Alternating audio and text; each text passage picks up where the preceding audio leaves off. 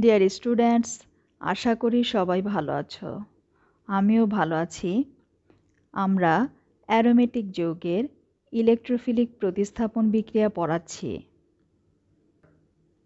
গত লেকচারে আমি ফ্রিডেলক্রাফট বিক্রিয়া এবং এর মেকানিজম পড়িয়েছি।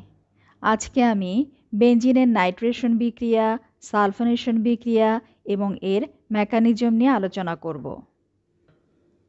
বেনজিনের নাইট্রেশন বিক্রিয়া হচ্ছে গাঢ় সালফিউরিক অ্যাসিডের উপস্থিতিতে বেনজিন গাঢ় নাইট্রিক অ্যাসিডের সাথে বিক্রিয়া করে নাইট্রোবেনজিন উৎপন্ন করে।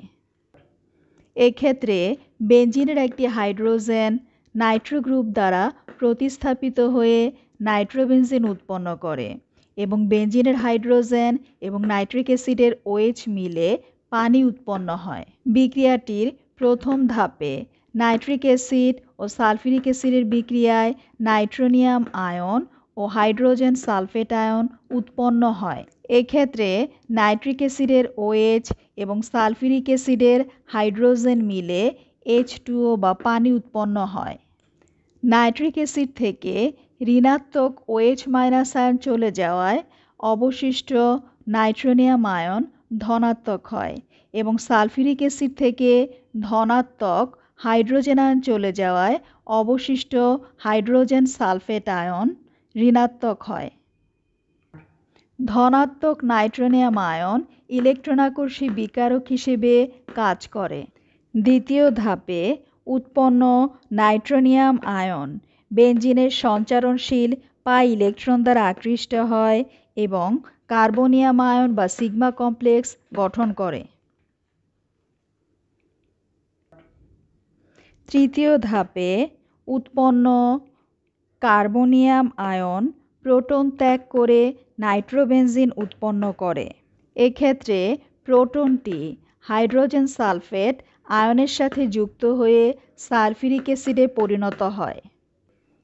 অ্যারোমেটিক যৌগের ইলেকট্রোফিলিক প্রতিস্থাপন বিক্রিয়ার আরও একটি উদাহরণ হচ্ছে বেনজিনের সালফোনেশন বিক্রিয়া, যে বিক্রিয়ায় কোনো জৈব যৌগ হতে এক বা একাধিক হাইড্রোজেন পরমাণু সালফোনিক অ্যাসিড মূলক দ্বারা প্রতিস্থাপিত হয় তাকে সালফোনেশন বলে। যেমন সালফার ট্রাইঅক্সাইডের উপস্থিতিতে বেনজিনের সাথে সালফিউরিক অ্যাসিডের বিক্রিয়ায় বেনজিন সালফোনিক অ্যাসিড উৎপন্ন হয়। এক্ষেত্রে বেনজিনের একটি হাইড্রোজেন সালফোনিক অ্যাসিড মূলক দ্বারা প্রতিস্থাপিত হয়। এক্ষেত্রে বেনজিনের হাইড্রোজেন এবং সালফিউরিক অ্যাসিডের OH মিলে পানি উৎপন্ন হয়। এখন আমরা বিক্রিয়াটির কৌশল দেখাবো। বিক্রিয়াটির প্রথম ধাপে গাঢ় সালফিউরিক অ্যাসিড বিয়োজিত হয়ে ইলেকট্রোফাইল SO3 উৎপন্ন করে। তোমাদেরকে বোঝানোর জন্য আমি সালফিউরিক অ্যাসিডের দুটি অণুকে ভেঙে দেখিয়েছি। এক্ষেত্রে একটি সালফিউরিক অ্যাসিডের হাইড্রোজেন এবং অন্য সালফিউরিক অ্যাসিডের পানি মিলে হাইড্রোনিয়াম আয়ন উৎপন্ন করে।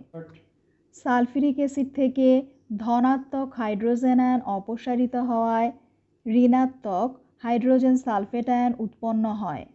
এই ধনাত্মক হাইড্রোজেন আয়ন H2O এর সাথে যুক্ত হয়ে ধনাত্মক হাইড্রোনিয়াম আয়ন উৎপন্ন করে।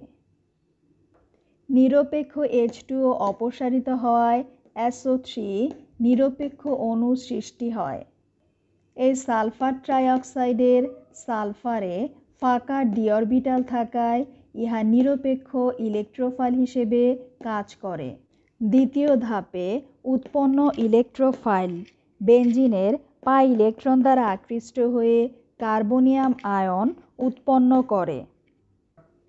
তৃতীয় ধাপে কার্বনিয়াম আয়ন হতে প্রোটন অপসারিত হয়ে ঋণাত্মক আয়ন উৎপন্ন করে এবং এই অপসারিত প্রোটন হাইড্রোজেন সালফেট আয়নের সাথে যুক্ত হয়ে সালফিউরিক অ্যাসিড উৎপন্ন করে।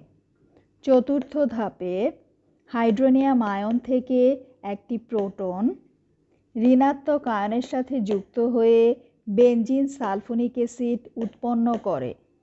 Dear students, বেনজিনের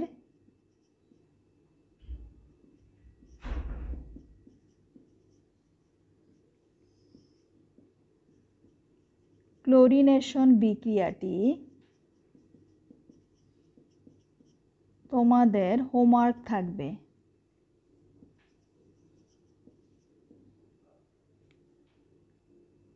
dear students, aromatic যৌগের ইলেকট্রোফিলিক প্রতিস্থাপন বিক্রিয়ার এখানেই শেষ। তোমরা সবাই ভালো থাকো, সুস্থ থাকো।